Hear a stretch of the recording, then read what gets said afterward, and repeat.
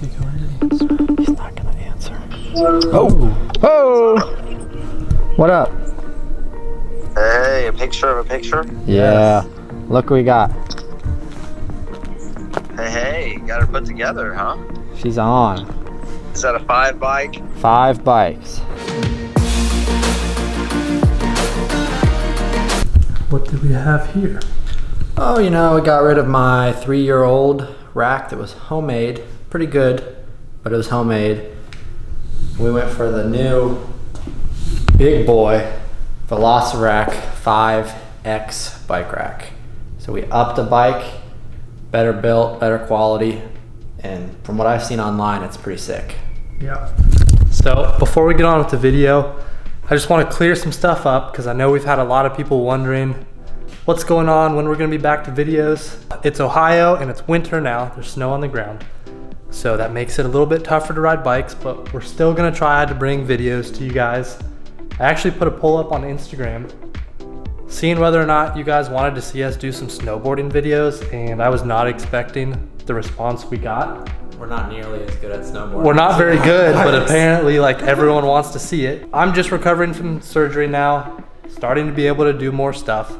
So hopefully we'll be able to get back to that every Thursday video upload for you guys. But for now, we're gonna build this rack. I'm going to leave out all the boring stuff and just give you a time lapse. And then at the end, we'll go over our impressions and let you guys know what we think about it.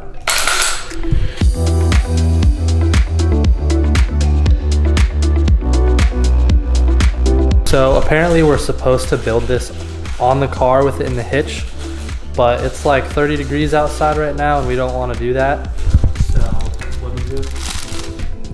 We had a 2-inch receiver extender that I just used a C-clamp and bolted it onto our reverse hyper, and that'll work. It's not very sturdy side to side, but up and down, I could stand on it and it's fine. Making our lives a bit easier and a bit warmer in here.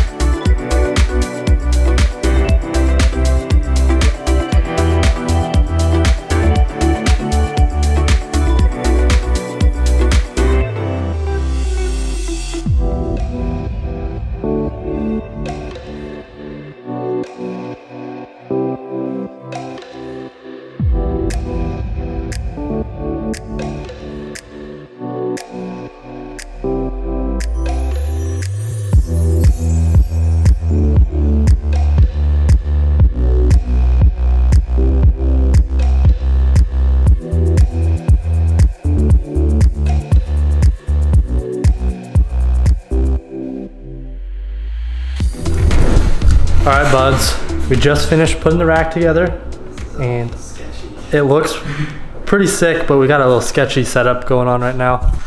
Chase is trying to, he's trying to test it out when it's all rigged up over there. Really sketchy. Is it rigged if it works? I know. Nice. Yep. So now I think we're gonna go put it on the car, see how it looks, how it does, and then tell you about it. So we were feeling like the bikes were gonna be really low, but looking at it, we've got a pretty long S4 bike. Doesn't look like the back tire hangs below the hitch, which is good. The other kind of weird thing about it is, which I think we'll appreciate once we start using it more, but the top bar is offset, and they said that they do that to make sure the bikes are even, because if you look straight on, tires here, but the frame's here. So I guess they took that into account when they were making it so that the bike stays centered on the rack, not the rack centered with the car. Honestly, that's gonna annoy the shit out of me, but if it works, it works. It's a sick rack otherwise, but I'm sure there's a reason behind it. So let's see how it looks on the car.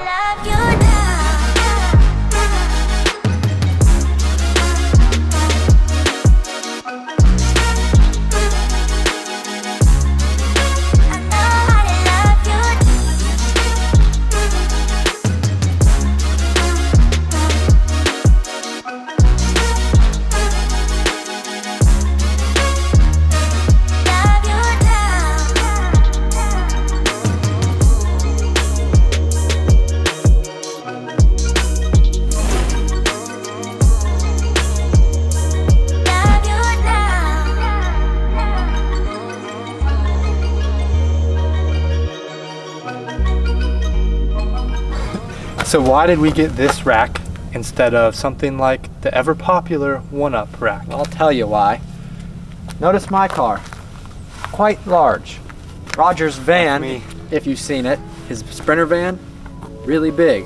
If you take that big ass van and then put a 1-Up rack that comes out to here on it, that's a freaking big ass rack. Yeah, there's a lot of leverage on the back of that with our 35-pound bikes. Yeah. So, and if any of you have ever been to Windrock, going up the road to the campground, Very steep. very steep. It's very, I mean, the 1-Up rack does kind of come up a little bit, but still.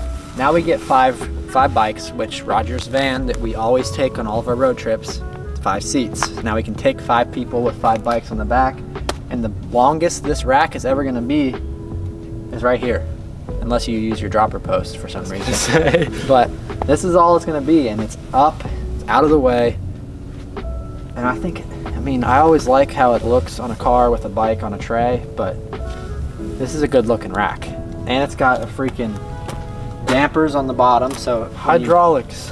when you lower it, you just let it go, and she falls right down nice and easy. It'll go a little faster when there's 5 bikes on it, but just nice and easy, comes down. So now you can get in the back of the truck. Very nice. I like it. We're gonna need more testing with it, so we can't give you like a full-on review of how awesome it is or how much it sucks, but it's like 900 bucks, comes with a wall mount for in your garage, which is really nice. Other companies make you buy that separately. It was easy to put together, and so far everything looks like it's gonna be good. You should FaceTime Roger. FaceTime him? FaceTime him. He's not gonna answer. Oh! Oh! What up? Hey, a picture of a picture? Yeah. Look what we got. Hey, got her put together, huh? She's on. Is that a 5 bike? 5 bikes. How does it feel? Feels Like shaking around. like, feels really good. Like the bikes move a little bit, but like it's sturdy. So they don't have anything that they can rub against? Nope, it's just cradle tires, rubber on the rack, and that's it.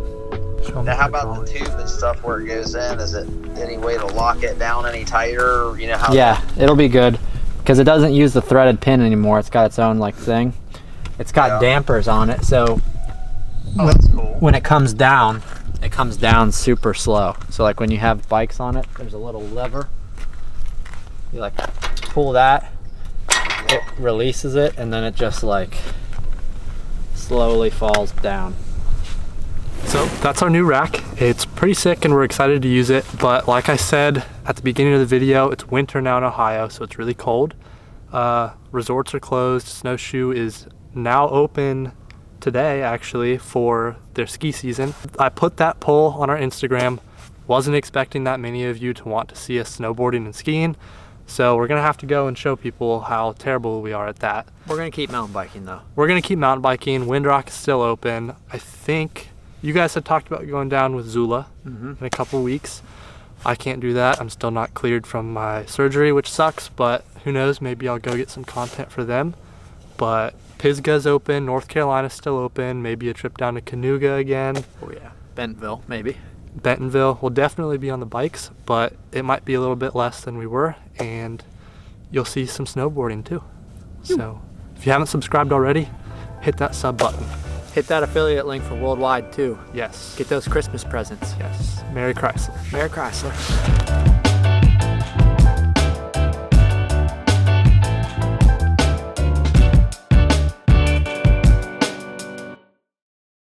So one of the bad things about my homemade rack that I didn't like was kind of how I had it mounted. I had it mounted using the VelociRAX hooks. Blake can put up a picture right now and show you. And they're pretty good for if you're just on the highway, just going straight, and that's it.